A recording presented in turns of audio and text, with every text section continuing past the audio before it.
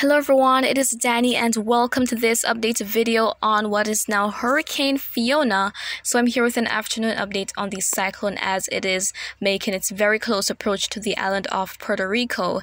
And so we'll be talking about the latest on the storm and what is expected of it. One thing for sure is that it is likely to become a major hurricane as we're going to be progressing further into this week.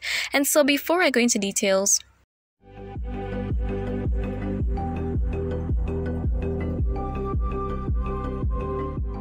alrighty, and let's go ahead and begin with a satellite view of the Caribbean right now. We see that Fiona is quite prominent in the Eastern Caribbean as it is getting itself together over there. And so looking at a closer view of the cyclone on satellite, we're seeing here that we have this new blob of very deep convection associated with it.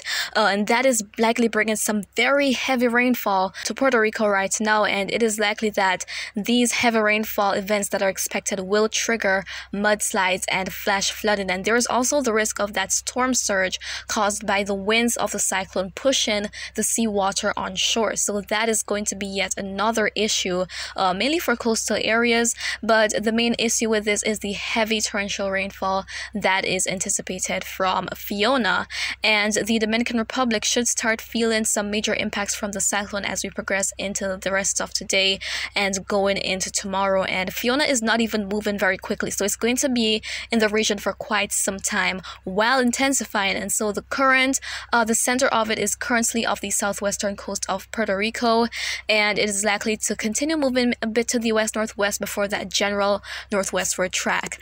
And so now let's go ahead and talk about the various watches and warnings that are in place, as well as the rainfall totals that are anticipated across the various islands of the Caribbean. And so as we take a look at the cone forecast here, we're seeing that Fiona has maximum sustained winds of 85 miles per hour. So when it became a hurricane, it had winds of 80 miles per hour. That was in the previous advisory to this one, and now winds have slightly increased. So Puerto Rico and sections of the Dominican Republic are under a hurricane warning as those imminent conditions are expected, and the hurricane watch that was in effect for the Virgin Islands has been discontinued. So likely tropical storm conditions will persist as we head throughout the rest of today, but hurricane conditions are not expected across these regions. But we see that the tropical storm watch is in place for sections of the southeastern Bahamas and the Turks and Caicos Islands, because as we're going to be heading into Tuesday, the system is going to be intensifying, and it will be close enough in proximity to the point where tropical storm conditions will be felt in these areas. So again, the very heavy rainfall is expected from Fiona through these sections of the northern Caribbean going into the Turks and Caicos Islands and the Bahamas as we're going to be heading into the rest of this week. And the story does not end there, because Bermuda could be impacted by Fiona when it is probably going to be approaching its worst. So Fiona is likely to become a major hurricane by the midweek, and it could be in very close proximity to Bermuda. And as I mentioned in my earlier update video today, the fortunate thing is that Fiona is going to be rapidly making its way out. So once it makes that curve and starts to move on that northeasterly track, then it is going to be moving very quickly. So even though those dangerous conditions will not be very persistent, a short amount of time is enough to cause some massive destruction in the island. And so if you're there, please keep an eye on this and do not take it lightly, because it is likely to bring some dangerous impacts if it's going to be close. The center doesn't have to make its way over the island, but being close enough would allow the island to be in maybe that hurricane wind field. Maybe a watch or warning might be required for Bermuda over the next couple of days before Fiona makes its way close enough to the island. But the various totals of rainfall that are expected now, and so for the Leeward Islands, maybe an additional 2 inches of rainfall or even less, because of course Fiona is making its way away from that area. And then for the British and the US Virgin Islands, you guys can be looking at maybe 4 to 6 inches of rainfall, maybe maximum amounts of 10 inches on St. Croix.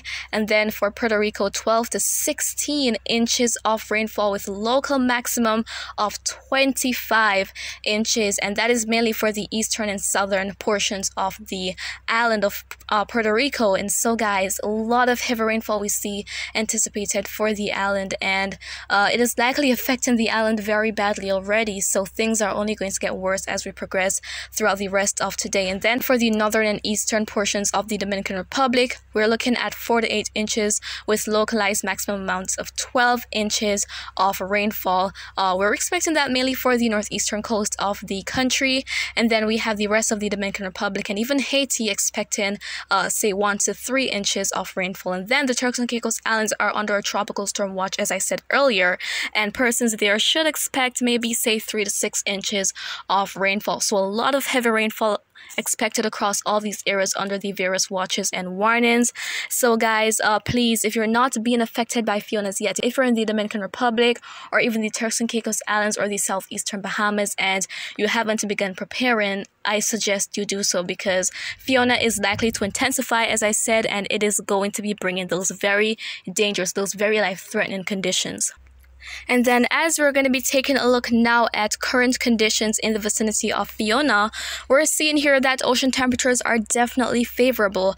And the only reason the storm isn't likely to weaken as it is going to be making its way back out into the Atlantic is because it is going to be, the center of it is really going to be remaining over warm ocean waters for the most part.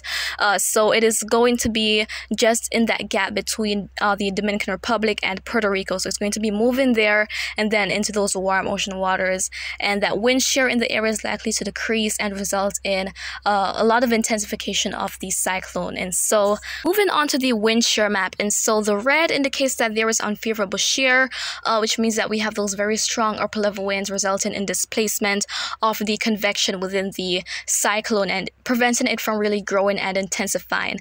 And the yellow lines mean that there is neutral shear, won't be too impactful, but the green indicates that there is favorable shear. So we see that Fiona is not in a highly conducive environment in terms of the wind shear, but of course it is going to be making its way up into the open waters of the Atlantic and intensifying there. So it is likely to become a major hurricane. That seems very, very likely right now.